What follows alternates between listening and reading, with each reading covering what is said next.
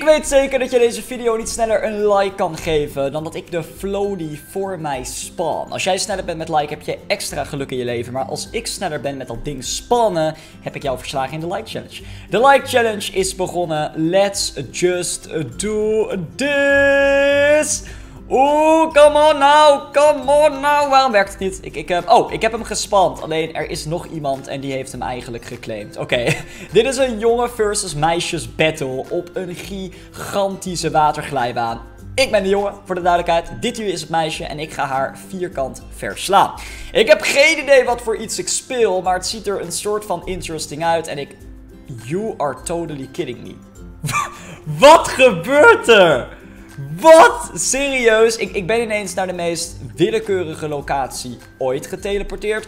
Nou, op zich is dat ook alweer leuk, want het was dus een jongens versus meisje battle. En ik weet hoe het is om de jongen te zijn in die battle. Maar wat nou als ik het meisje ben in die battle? Werkt dat? Oh my gosh, wat? Oké, dat is serieus geniaal. Ik heb er wel een kleine maar bij. Als ik afga als meisje zijnde in deze obby, dan stop ik met de obby. Oké, dus we maken er een soort van major challenge van. Ik mag niet afgaan. Ga ik dat wel, dan stop ik ermee. Ik kan 10 walk speed erbij. Wat is dat duur? Wat is dat super duur? 10 walk speed is bijna niet te merken. Like 50 Robux? Dat is een hoop. Dat is echt, that's pretty expensive, bro. In ieder geval, wat ik wel kan doen, is in één keer naar het einde van de obby teleporteren. Maar aan de ene kant lijkt mij dat ook weer niet zo'n eerlijk idee. Ik bedoel, het is natuurlijk een stuk leuker om het gewoon echt een beetje te kunnen spelen. Welk van deze karakters zou jij kiezen? Ik ben benieuwd, maar dit is zo amazing. Ik ben een meisje. Oké dan. Build to Survive is een spel waarin je moet bouwen om, te surviven. En dat is exact wat ik ga doen. Ik heb dit eens een keer neergezet, I guess. Dus ik probeer dat nu een beetje weg te halen, want het ziet er niet heel erg handig uit. Over iets meer dan een minuut zijn er monsters in Roblox. En ik moet proberen om niet ingemaakt te worden. Wat ga ik doen? Ik ga de allersterkste bunker ooit maken. Het eerste materiaal wat ik gebruik is niets minder dan rood. Ik weet niet zo goed wat ik erover moet zeggen. Maar wat mij een goed plan lijkt is om gewoon meerdere muren te maken. En dan voornamelijk van metaal. Dus ik ga hier gewoon een metalen muur neerzetten. Dat wanneer de monsters komen, ze echt even iets hebben waar ze eerst doorheen moeten voordat ze bij mij zijn. Stel je nou eens voor, jij zou een materiaal mogen gebruiken in Roblox voor wanneer de monsters de wereld overnemen. Welk materiaal zou jij dan kiezen? Zou je gaan voor metaal? Zou je gaan voor goud? Zou je gaan voor emerald, diamond? Ik zou gaan voor bedrock. Ja, bedrock is een materiaal uit Minecraft. Dus op zich, ik weet niet of het in Roblox bestaat, maar meer van bedrock is een materiaal wat letterlijk onbreekbaar is. Dus ik heb maar gewoon het idee dat als ik daarmee tegenover een groep monsters sta, dat er niks aan de hand is. Oké, check this out. Boom. Het enige wat ik nu wel even moet doen. Oh nee, het ziet er allemaal nice uit. Oké, ja, wat nu? Nu heb ik natuurlijk een dak nodig. Nou, laat ik dat dak gewoon doen van bladeren. Klinkt het misschien een beetje raar, een dak van bladeren, maar het is een beetje gecamoufleerd op dat moment. En ik hou daar wel van. Oeh, de monsters die zijn... Oh nee, ze komen binnen! Ah, wat? That's not nice, bro. Weet je wat ik gewoon doe? Ik stapel mezelf gewoon omhoog. Check this out. En go. Ja, dit werkt. Ik ben fantastisch. Oké, eigenlijk hoef je in dit spel alleen maar een toren... Wow! Iemand heeft een major huis gemaakt. You are kidding me. Wacht, kan ik hier naar binnen überhaupt? Ja. Oh my gosh. Oké, dit vind ik serieus echt heel knap. Deze persoon heeft gewoon een gigantisch huis. Het is gewoon bijna een villa. En van bouwen om te overleven gaan we door naar de Stressful Tower. Dit is een spel in Roblox wat iedereen haat. En dat klinkt misschien een beetje harsh, hè. Iedereen haat dit spel. Wat is daar de reden voor? Ik bedoel, het ziet er toch gewoon uit als een obby? Nou, nee. Het is een toren. En deze toren die verandert om de zoveel minuten. Hè? En je moet er dus eigenlijk voor zorgen dat je binnen een paar minuten het grootste gedeelte van de toren hebt afgelegd. En dat is een stukje makkelijker gezegd dan gedaan. Het is echt heel erg lastig. Zeg maar, deze toren is misschien door een handjevol mensen gehaald. Like ooit. En dat maakt deze toren heel speciaal. Oké, dit zijn hamers. Hij gaat nu naar beneden, dus nu ga ik er langs heen. Let's go. Alright. Oké, waar is de volgende hamer? Is dat hem? Ja, dat is de volgende hamer. En go! Oké dan. Oeh, dit is zo spannend! Oké, ik denk dat ik dit wel heb gehaald. Het is zeg maar de bedoeling dat je dus iedere keer naar een nieuwe laag gaat. En bijna elke laag heeft ook zijn eigen kleur. Dus oh my gosh, oké, wacht. Ik moet misschien niet te veel praten. Zeg maar, praten is echt een valkuil hierbij. Dit is een spel waarbij je... Oh my gosh. Waarbij je echt al je concentratie erbij moet houden. Want als je dat niet doet, heb je dus gewoon een ongelooflijk probleem. Oké, oh my gosh. You are totally kidding me right now. Hoe moest ik nou weer weten dat daar een boost zou staan? Wacht.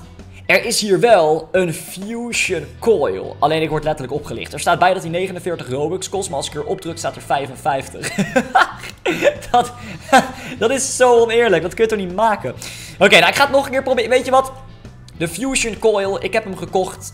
Ik heb 55 Robux betaald. Ik heb hem niet gekregen. You are totally kidding me. Dat is echt serieus heel erg gemeen. Oké, weet je wat? Ik ga proberen hem nu nog een keer te halen. En mijn tactiek is snelheid. Een hoop mensen zullen misschien denken dat dat juist het tegenovergestelde is van wat je moet doen. Maar ik heb het idee dat dat juist wel gaat lukken. Dat zeg maar de benodigde hoeveelheid aan rush, aan speed ervoor zorgt dat ik alle blokkades in dit spel vermijd. Wacht, kan ik niet gewoon... Oké, wacht, daar gaan we. En go! En go! Oh nee, wacht. Ja, daar ga ik. En let's do this. En boeia. Oké, hier was ik net ongeveer, right? Of ik was nog iets hoger en toen ging ik af. Het is zo erg dit. Ik heb letterlijk zojuist 50 Robux uitgegeven aan een item wat ik simpelweg niet heb gekregen. Kijk, deze snelheidtactiek van mij, die werkt appeltje eitje. Het ziet er naar uit dat ik op een of andere manier beter werk onder een snelle vibe. En kijk, dit is degene waar ik net afging. Die heb ik nu ook gehaald. Oeh, kijk, maar nu wordt het wel spannend. De tijd begint namelijk te dringen. Something that's not really useful if you ask me. Wat is dit? Waarom heb ik het idee dat dit niet te vertrouwen is? Oh, dat was echt heel eng. Zeg maar, het was creepy omdat er gebeurde niks. En het zag eruit als een plek waar juist wel wat stond te gebeuren. Oh my gosh! You are totally kidding me. Ik heb het gehaald. No way. En het erge is dus ook, nu ik het heb gehaald, gaat de tijd 2 keer zo snel. Dus alle andere mensen hebben nu minder tijd om het te halen. Oh my gosh. Wederom een toren. Alleen dit heet de Toren of Death. Ja, dat is best wel... Als je een spel speelt en dat is de naam van de toren waar je bent. Ik zou niet echt willen zeggen dat dat een groot voordeel is. Nevertheless, we're gonna try it anyways. It's gonna be very difficult probably. Maar we gaan er proberen het allerbeste van te maken. Ik heb de vorige toren gehaald tot mijn relatief grote verbazing. Ik had het niet zozeer zien aankomen. Ik kan er ook door komen omdat ik Nutella in mijn ogen heb. Oh my god, dit is zo spannend. Ik hou wel van dit soort hobby's, moet ik zeggen. Ik wil niet zeggen dat ik dit soort hobby's echt veel leuker vind dan de basic hobby's, zeg maar. Maar spannend is het wel. De ronde is voorbij, staat er. Oh my gosh, ik weet niet wat... Serieus? You are kidding me! We beginnen opnieuw! Dat is naar. Dat is echt niet, dat is niet chill. Trouwens, er zijn wel power-ups die ik kan kopen. Zo kan ik bijvoorbeeld een soort van scheet om mij heen hebben. Een soort van mist, kan ik misschien beter zeggen. Alleen, hey, er is een nieuwe toren, which means dat we er weer lekker tegenaan kunnen gaan.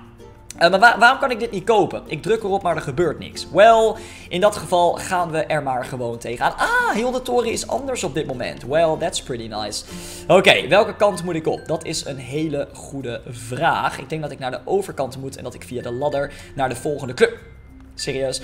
Ik wou zeggen dat ik via de ladder naar de volgende kleur wou gaan, maar toen ging ik af. Nee, maar hoe zit het? Er zijn dus meerdere verdiepingen. Maar wacht, hoe doe je dit? Ja, nice. Er zijn meerdere verdiepingen in dit spel en iedere verdieping heeft dus eigenlijk een soort van zijn eigen kleur. Oké, dat zag er echt heel erg naar uit. Oh, waarom is dit zo moeilijk? Waarom is deze toren geboren? Beste vraag ever. Waarom is deze toren geboren? Ik weet het niet. Waarom ben jij geboren? Ik weet het ook niet! Oké. In ieder geval, seems like the good way to play this game. Het gaat een soort van de goede kant op. Ik zou het nice vinden als ik deze haal. Like, would be a big... oh my gosh. Oh, dit is zo naar. Oh my lord. Oké, wacht even hoor. Hoe zit dit? Ghost Walk. Well, dat klinkt niet erg veelbelovend. Kan ik hier echt gewoon naar de overkant toe? Oh, dat kan echt. Alleen het is helemaal onzichtbaar bijna. Alright. Oké, het gaat tot nu toe de goede kant op. Sorry dat ik... Ja, weet je, ik kan bij dit soort dingen... Dan kan ik niet zoveel vertellen over mijn leven. Ik heb geen leven. Nee, maar ik kan gewoon niet zoveel vertellen hierbij. Want it's just like pretty hard om überhaupt iets te vertellen wat niet te maken heeft met hetgeen wat ik doe. Oh my gosh, kleine hartverzakking over there. Ik heb geen hart, geen probleem dus. Oké, come on. Come on. Oké, wacht. En je moet zeg maar echt de flow moet er lekker in zitten. Als de flow er niet in zit, dan heb je een dikke probleem. Oh my gosh, oh my lord. Oh, ik weet niet wat ik moet doen. Ik weet niet of ik dit ga halen. Ik raak echt in paniek. Oh my gosh, heb ik het gehaald? Ik heb het gehaald! Oh my gosh! Oké, sorry voor mijn slechte commentary die afgelopen 1,5 minuut. Maar ik was zenuwachtig as hell. Maar I made it! Well, that's nice. Ik ben de eerste, dus adios!